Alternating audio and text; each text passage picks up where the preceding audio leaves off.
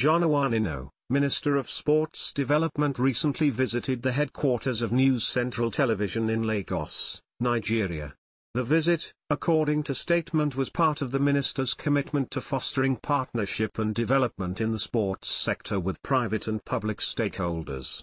In the minister's entourage was Special Advisor on Strategy, Orokifeya, Special Advisor and Consultant, Kenneth Igbaz, and Diana Marinson, the Special Advisor on Media. The delegation was received by Kayode Kintamai, the Managing Director and Editor-in-Chief, alongside senior executive members of News Central Television. Kayode commended the minister for his continuous support and implementation of initiatives in sports development. He also noted News Central's commitment to partnership and collaboration with Nigerians in the diaspora for significant development and growth across various sectors, in line with the station's overarching goal of promoting developmental journalism. The minister appreciated the News Central team for its efforts in fostering journalism and positive engagement. He emphasized the leadership of President Bola Ahmed Tinubu for his ingenuity in creating the Ministry of Sports Development and expressed his gratitude for being the pioneering minister of the nascent ministry.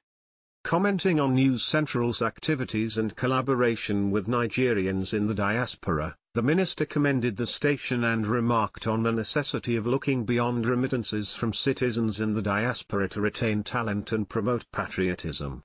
He observed the mass exodus of athletes from the nation and the need to look out for ways to encourage participation among young athletes.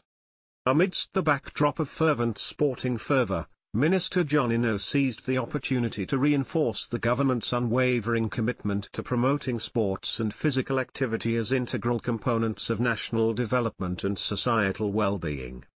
Furthermore, the visit provided a platform for Senator John Owonino to highlight the government's comprehensive agenda for advancing sports infrastructure, nurturing talent, and driving partnerships with private sector actors.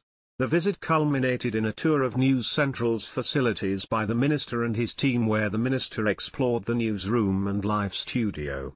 Minister John Owonino also granted a special interview with News Central's sports analyst, Tunde Koiki.